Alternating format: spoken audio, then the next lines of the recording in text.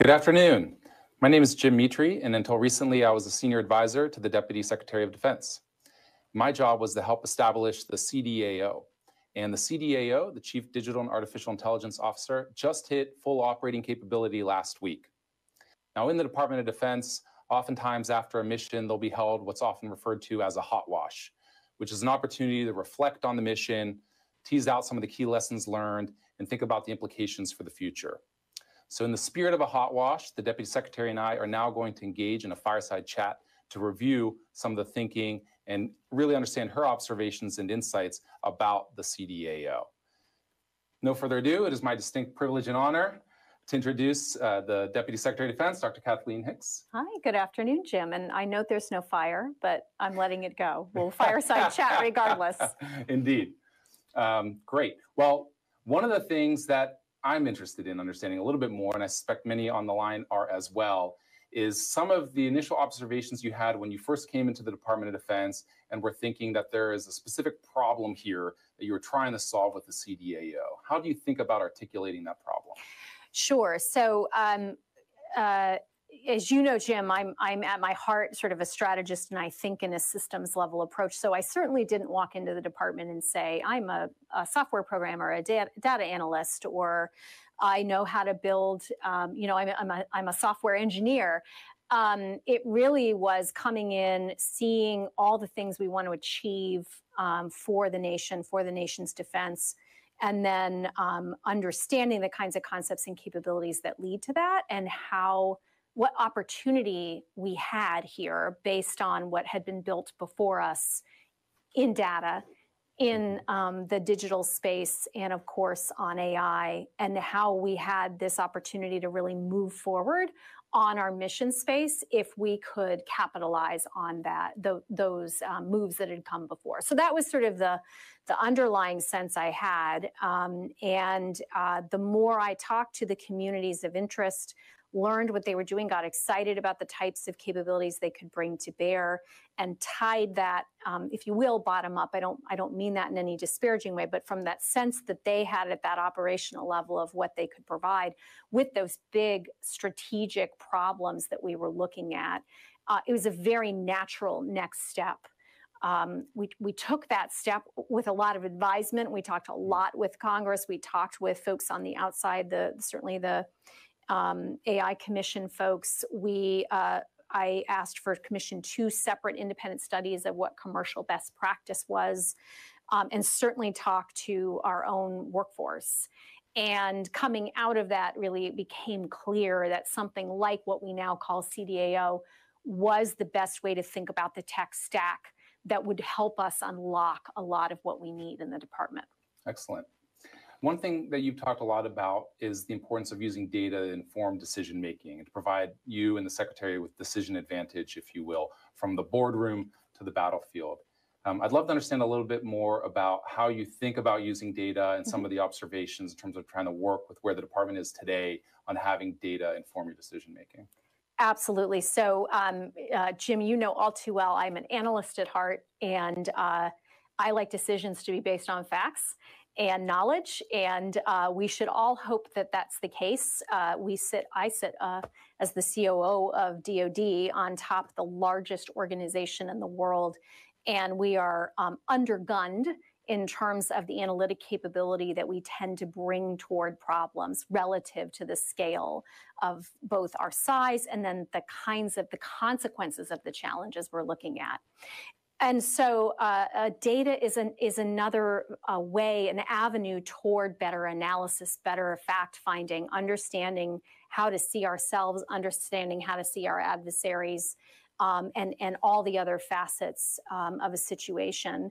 So if I want to ask a question on sustainment, where 70% of our funds in acquisition aren't going toward a platform, they're going to the sustainment side, I need to have an understanding of where that money goes and what the drivers are and how we can fix it. If I'm asking a question, or the Secretary is asking a question about the logistics flow of material into Ukraine, well, let's look at the data of where that logistics flow is. What are our munition stocks? What are the risks? Data informs all of that. And I think what we've been able, because we are stepping into leadership in this period of time, we're able to show that promise.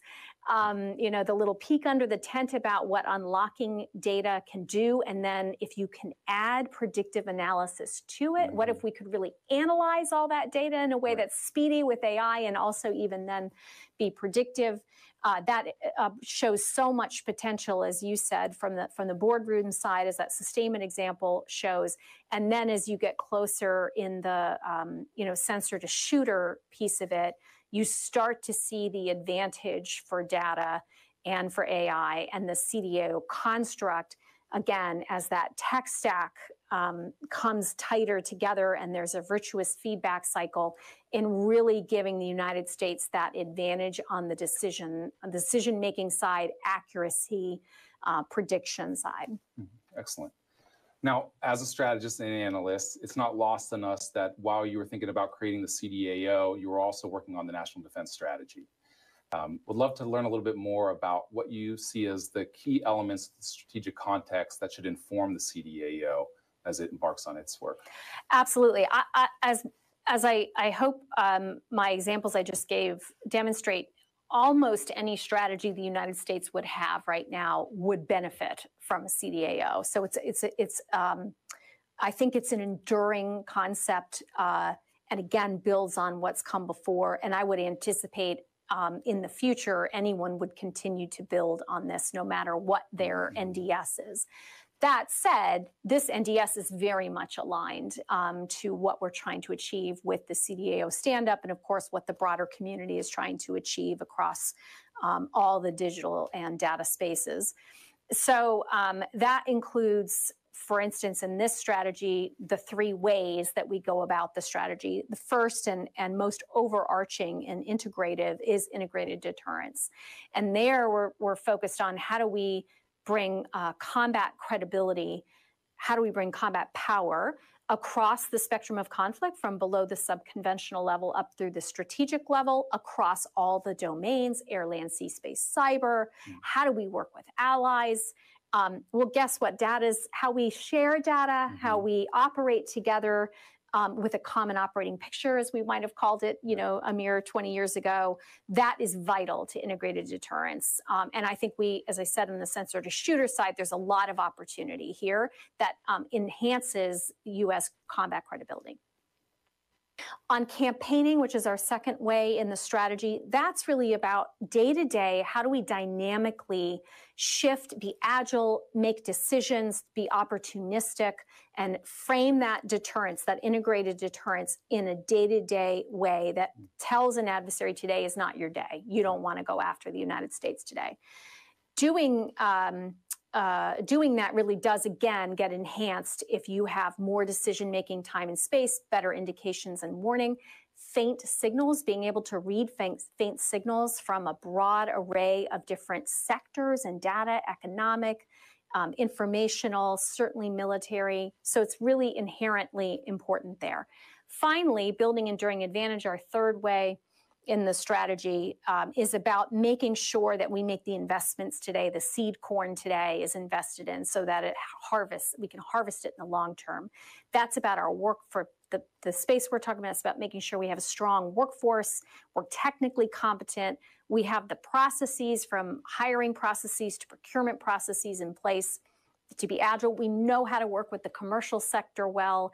And this is a space where I think, again, we want to demonstrate we can do all of those things, both with our own workforce, our own contracting, but also as part of a broader U.S. economic competitive space.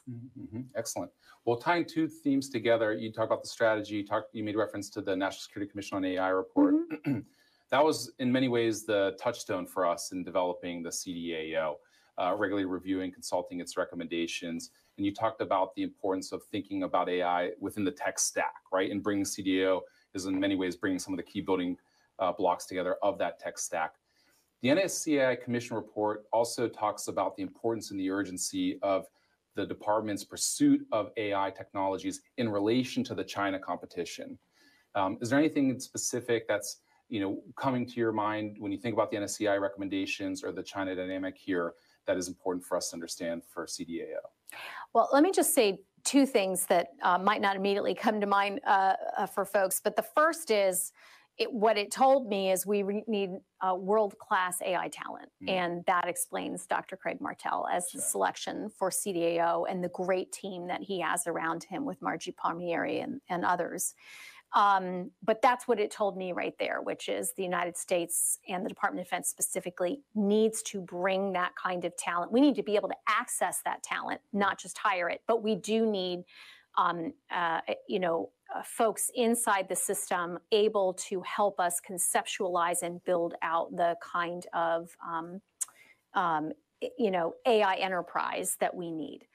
I think the second thing I would go to, again, probably not necessarily where others might immediately, is the importance of the U.S.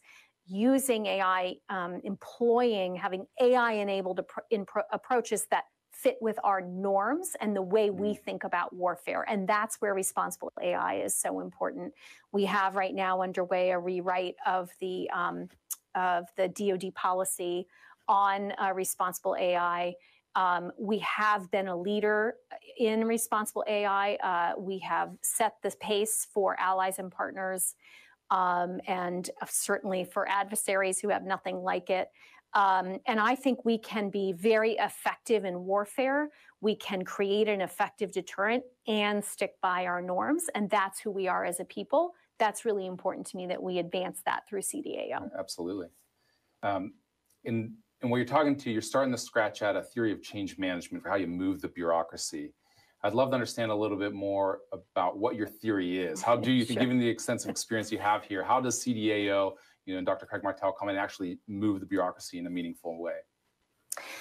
I think leadership is incredibly important, and the ways in which leadership speak, use their time, drive the system, hold people accountable will be very important here. The Secretary and I are ready to be, at the forefront of that, to be part of that change and to help Dr. Martell do the same, along with the team in CDAO. So right at the top is leading and how we set our expectations and hold folks accountable. Part of holding folks accountable is eased substantially in terms of cultural change by aligning the incentives correctly. That can be very, very tricky here in the department because we have many cross-cutting incentive structures. We have within Title 10, different subcomponents of DoD that have different mandates as opposed to a corporation, in other words, where it kind of cleanly comes up to the top. We, of course, have across the river, we have folks who have different views potentially and different from one another about what they think the department should be seeking to achieve and have the ability to, line in, line out what our direction is. And so that creates some complications. And there are others that are complicated, but I think that's the heart of how you change culture as you go after the incentive. So what's that theory for CDAO so far? And I am definitely going to be looking to Dr. Martell to help us with his insights on how he thinks about change.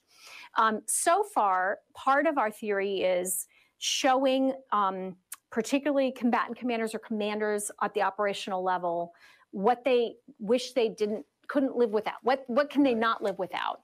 And, oftentimes they have no idea. They're perfectly happy with a grease board, just like people might have been perfectly happy with a printed map to get them through cross streets in Washington, D.C., 10 years ago, whereas today you can't live without your app, in particular if your app is crowdsourced and it has lots of information and things like that, that help you navigate.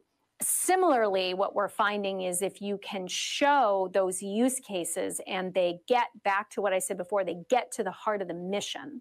And our mission is both to obviously deliver to the warfighter, it's also to deliver to the taxpayer. So we're back to your, one of your opening questions, we want to go after both of those because the incentives inside our structure are different for different communities. So if we can save a lot of money, which we will be able to save a lot of money, if we can pay back through investments in our tech talent and our tools and our upgrades of software, you name it. We want to go after that to get some of that money back, because that money can help the warfighter. And it also goes to our mission as a responsible steward of taxpayer dollars. But more than anything, what we want to do is be able to find those use cases and unlock the potential for decision makers like the secretary out to the field, to the warfighter, to show them how they can achieve their objectives, their military objectives, operational objectives on behalf of the United States, better, smarter, faster, with this toolkit. Okay, probing just a little bit further on this topic. You mentioned our friends across the river. One of them is the Congress. And one of the things CDAO is going to need to do is try to find a way to help establish constituencies that can help get more attention on things like software as opposed to hardware, and move in that direction. What advice do you have for Dr. Martell and Margie and the team in terms of how to build those types of constituencies that can actually meaningful change the direction the nation's going in? Sure. Well, there is a massive U.S. innovation ecosystem, and it is increasingly focused on software rather than hardware.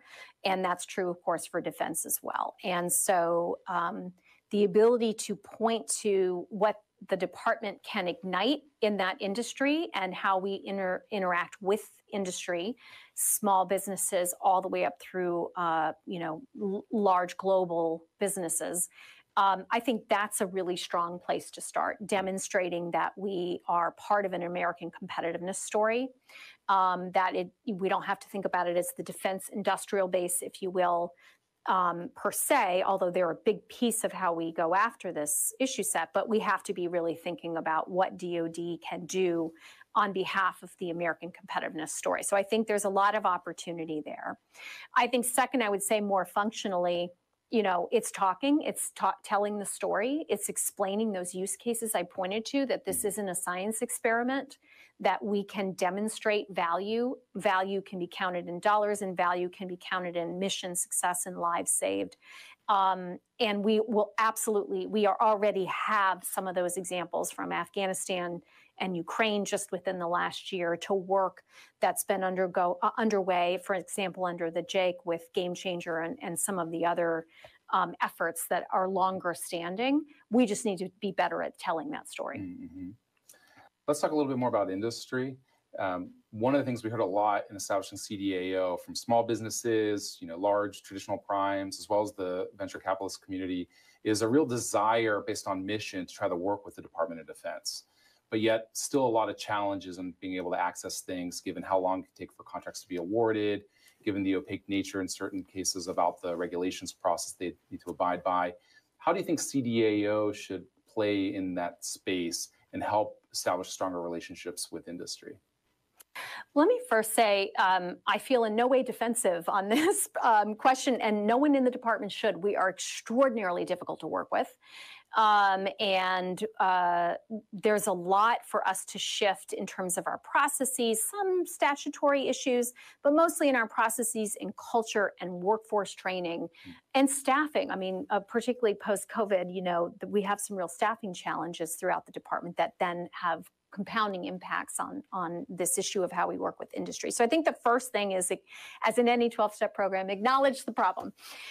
So we need to acknowledge that we are a difficult partner, and we need to get better. Then I think it's about how we go after it. I think there's a real part of the impetus I had in the CDAO is there's a power in bringing a vanguard organization with direct reporting relationship to me and to the secretary at the 4-star level that can push us in these areas. Again, they can build on work that's been underway. We have a number of procurement vehicles, for instance, already available. I think there's 5 that are really focused on expanding our access in DoD to non-traditional companies. We have the ability to be a vanguard on the workforce, the innovation workforce, and I have an effort underway on that. I'm very hopeful that CDAO will be right up there with ideas of how we get better at both recruiting talent, but upskilling and reskilling, and then retaining some of that talent. Some talent we need to be really comfortable with it flowing in and out. I think that model is completely appropriate, and we just have to, we're not comfortable with that typically, so we need to get more comfortable with it. So those are some of the ways I think CDAO will be an exemplar. And again, I'll just say vanguard, because it's more than an exemplar. This ought to be one of the places folks look at and say, that's the way we want to do this in government. This is government going the right way, and hopefully we'll be able to do it at a scale that then translates, helps us translate across the whole department. Okay, excellent. Yesterday in one of the panels, we actually talked a bit about some of the obstacles CDAO could face in making the department be better at adopting data analytics and AI at scale. You initiated at this forum a year ago the ADA initiative, which is all about accelerating AI and data advantage. Thank you. No worries. Yeah. The good news is I remember. It would be bad if I can't remember what ADA stands for. Yeah. With that initiative, it's been a year since you've announced it, and there's been a lot of effort underway in that regard. Are there some key lessons learned in terms of what's working, or where you see more opportunities for CDAO to help advance ADA and deliver analytics and AI at the commands? Yeah, I'm very pleased with where we are a year in. That said, we can do more and we will do more, and we're always chasing behind the curve, I think, because of the pacing challenge that we face with China. On ADA, what we found is there's a lot of enthusiasm out of the commands when we can get the teams out there. COVID, again, has been complicating to that, easier more recently. And we see a lot of natural use cases, questions that combatant commanders really want help answering, and the ability to apply answers through ADA, which, by the way, is named after Ada Lovelace. I have to stress, because I've heard other people refer to it as ADA. So I wish to express right here, it's named after Ada Lovelace. Another thing we've seen is that unsurprisingly, there's different maturity levels throughout the department, of course, but also, of course, throughout the combatant commands.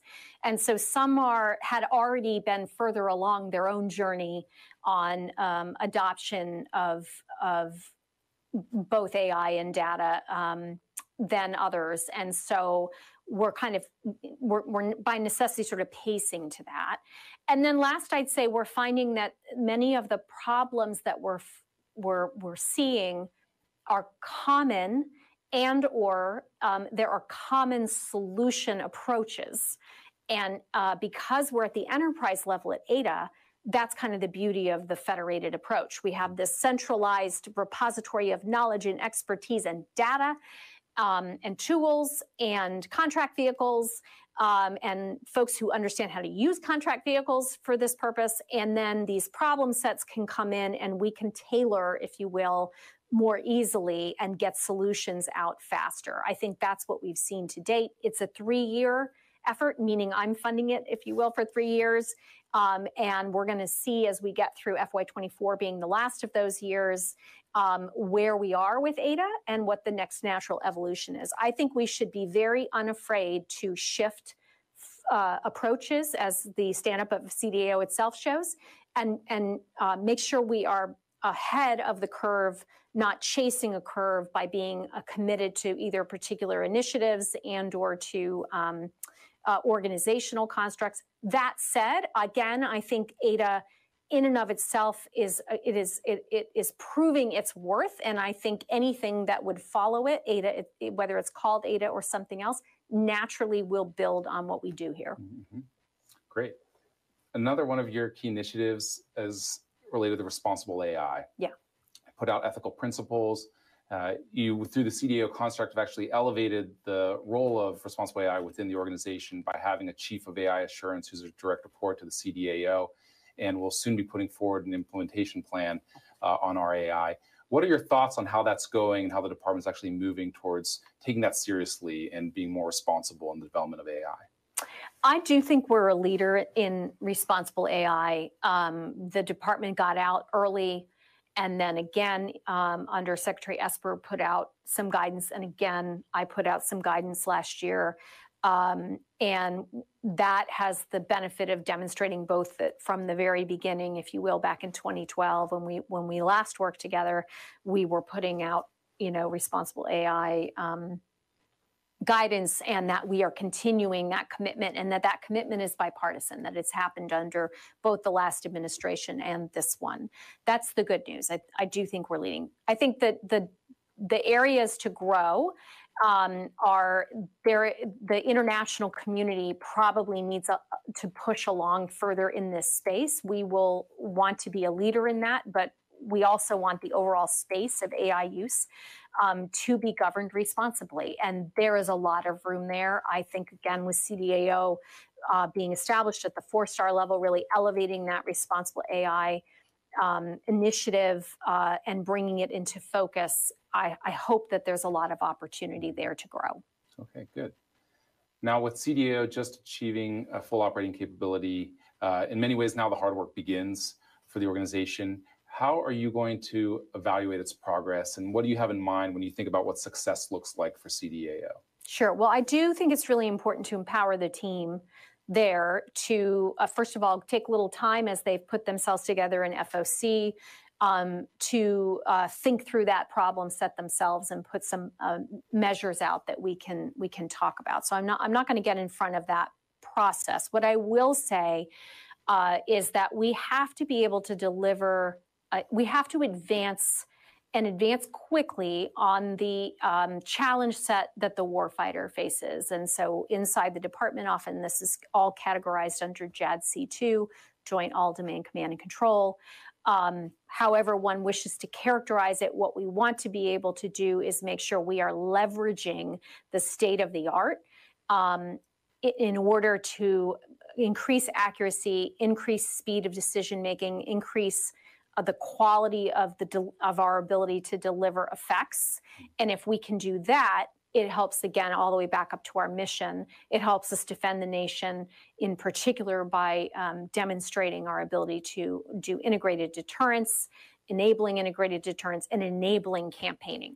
We really can't campaign effectively. We have tried globally against a competitor with such significant work underway in the military and in other realms as China, just sort of hand jamming and PowerPoint sliding our way through that. We need to be able to access the data that's out there, but we need to do it our way, not China's way, back to the responsible piece. And so we need to be able to have a system and approach within the department, and the CDAO has to be seen a year in as delivering on that and as the go-to place for talent and technical expertise to get after that problem. Excellent. Okay. Well, unfortunately, that's all the time that we'll have for today to explore this topic. But thanks so much for finding the time to chat with me and share a little bit more of the logic behind the CDAO. And thank you, Jim, for your hard work standing up the CDAO. We would not be here today if it were not for all that you did. So thank you. That's kind of you to say. Thank you.